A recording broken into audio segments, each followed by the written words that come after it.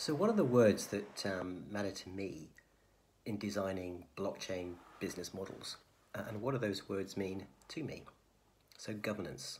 We all know governance is really important, but at the end of the day, it's saying we all agree there is more value to all of us if we can just learn how to collaborate.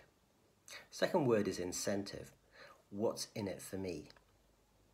Let's fairly design a mechanism to share out this bigger collaborative value fairly between ourselves in such a way that this new incentive creates self-reinforcing behaviors to make the value pot yet bigger still.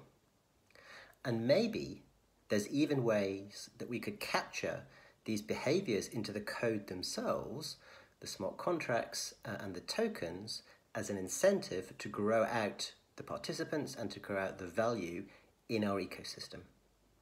And then the third word is coopetition. It's not as if competition's gone away, it's just gone up a level.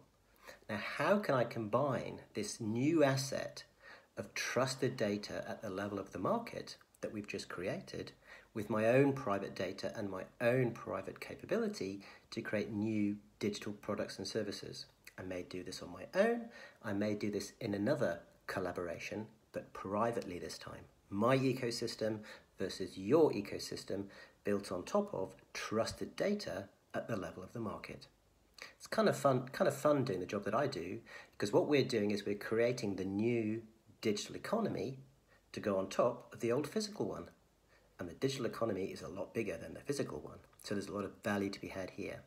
And the folks that really clean up will be the folks that design the winning networked entity business models to take advantage of these three things: governance, incentives, and coopetition.